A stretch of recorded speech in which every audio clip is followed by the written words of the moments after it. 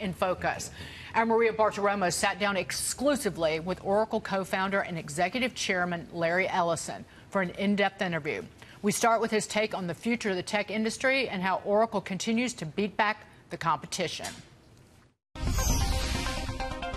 So, Larry, let me turn to you. You're a statesman in the industry. Obviously, you've been around a long time and have watched small companies become big companies try to compete with you. Assess the industry for us. What strikes you most about what you've seen over the last several years, I'll say? Okay. Well, again, sometimes I liken the computer industry to the fashion industry, that certain brands get very, very popular, certain brands get very unpopular. IBM, when I first came into the industry, was the ultimate brand. It was not a company against whom you would compete. It was the environment in which you would compete. Amazon now is kind of the number one brand in infrastructure cloud computing. Let me tell you an interesting fact. Amazon does not use AWS to run their business. Amazon runs their entire business on top of Oracle, on top of the Oracle database. They have been unable to migrate to AWS because it's not good enough. Now, I keep saying this, and they just spent another $50 million with us last year buying still more Oracle database. I keep saying this, saying, well, maybe our database is better than Amazon's databases. And, well, why else would Amazon keep buying our database? So they last year bravely said that they're sick of these comments of mine, and they're going to move off of Oracle. And they're going to move off of Oracle by 2020. Well, guess what? They took their first step. They just moved a bunch of their warehouses off of Oracle. And guess what happened? I'll send you a copy of Amazon's internal memo. They went down. It failed. They had a huge outage. And they said if they had stayed with the Oracle database, this wouldn't have happened. The Oracle database manages most of the world's data. Today, 10 years ago, nothing has changed. All of the world's important, valuable data is in an Oracle database. They're not in Amazon's database. Amazon won't use its own databases to run its business. So our job, so what have we done wrong? Okay, so okay, if you guys are so great, your database is so great, what have you done wrong? Well, we didn't get our database to the cloud quickly enough. So if you wanted a cloud database, you had to go to Amazon for a database, and then you're able to go to Microsoft for a database. It took us a while for us to build a secure cloud. It's really hard to build a secure cloud. It took us a while. We think we're there now. We have by far and away the best database in the world. Nothing's close.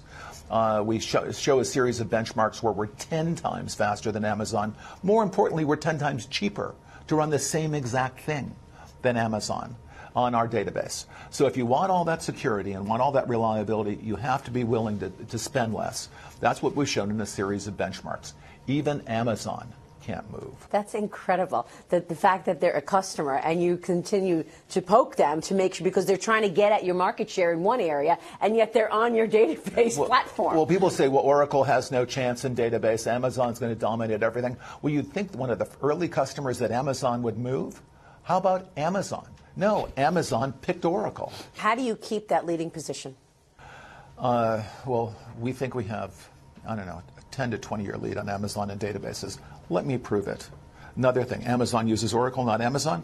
Amazon's transaction processing database that they have is called Aurora. Aurora is an open source database. They just picked up and made closed source on Amazon. They picked up, they didn't write it. They didn't write any of that. They picked up Aurora, put it on Amazon, made it available on their cloud. Well, so who owns Aurora? Who develops Aurora? That would be Oracle. It's called MySQL.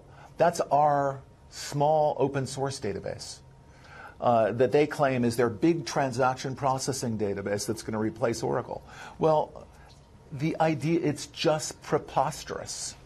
That Amazon didn't even develop the Amazon database. It's just a chunk of open source that we are responsible for called MySQL. That MySQL does not compare with the Oracle database. There's a reason Amazon uses Oracle. You know who else uses Oracle? Another company that hates us, SAP, uses Oracle everywhere. SAP 10 years ago said, I hate Oracle. I'm getting off of Oracle. I can't stand these guys, especially these guys goes on TV and makes fun of us. And because we got this great new database called HANA, and SAP got this great HANA database. It's awesome. Well, They have all of these cloud services.